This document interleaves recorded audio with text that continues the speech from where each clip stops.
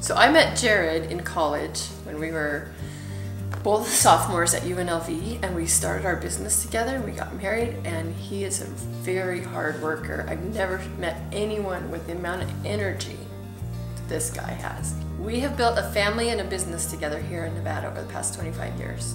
He really believes in Nevada. Nevada needs a hard worker.